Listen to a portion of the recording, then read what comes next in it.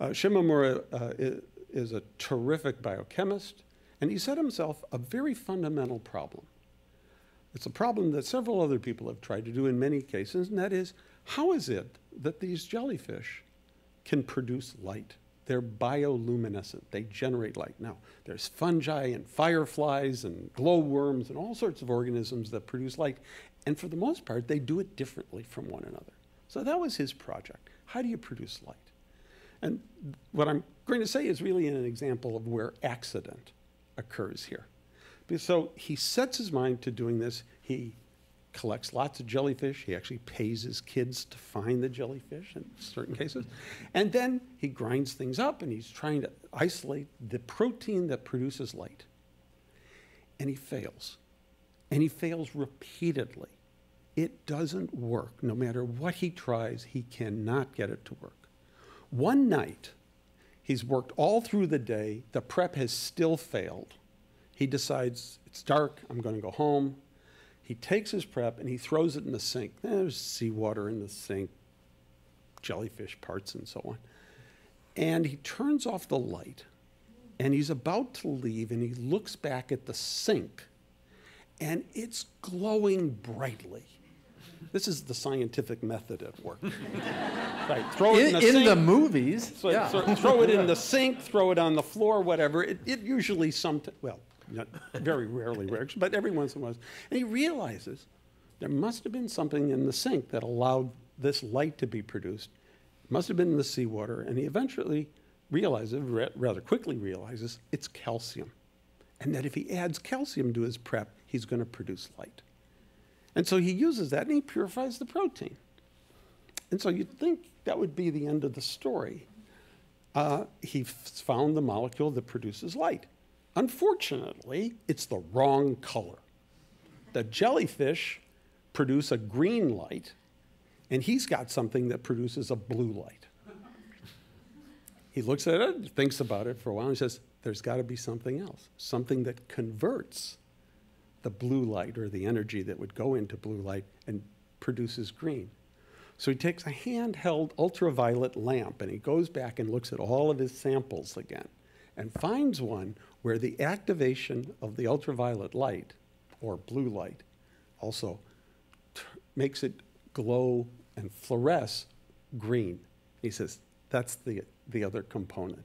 And he called it the Greene protein. We call it Greene fluorescent protein. Fluorescence is where an object or a molecule absorbs light of one color and gives off light of another color.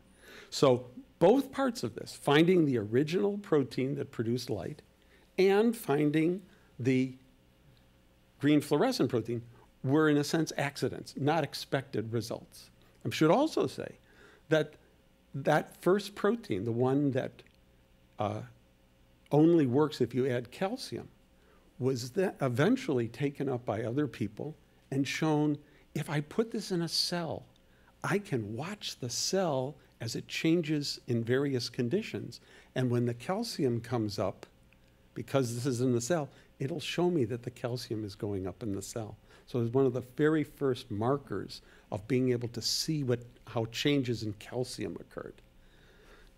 Our work with GFP said, hey, we can use this as a lantern to tag anything we want and then watch it. HIV, the AIDS virus.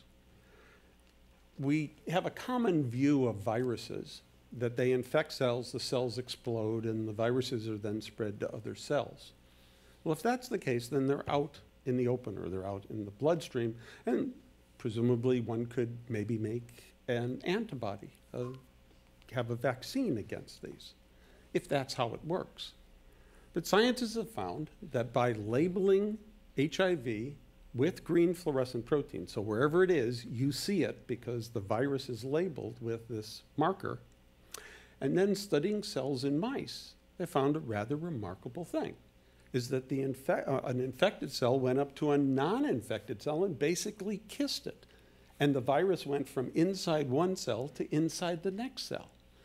That's a whole different way of looking at the problem. Now you have to really start to think about, how are you going to control that? How do you control, maybe look at things that might interfere with the association of the infected and non-infected cell together. It changes the way we look at this. The thing that was wonderful about GFP is that GFP allowed people to look in real time in a dynamic way at life as it was occurring. One could follow things and not have to take snapshots and try to imagine how things were put together. You could watch living tissues and see how metastasis took place or how cells developed by watching what was going on. And did you know exactly what you were doing? I mean, that was the intent? I hardly ever know exactly what I'm doing, but when I heard about this in the seminar, and I realized, mainly because I spend most of my time working with a small, meaning 1/25 of an inch, a millimeter long, transparent worm, and that I could see every cell in the animal if I labeled them with the green fluorescent protein. And I realized I could label cells, watch proteins in the cells. I never imagined all the different applications that people made. Merton Shalfie, thank you so much.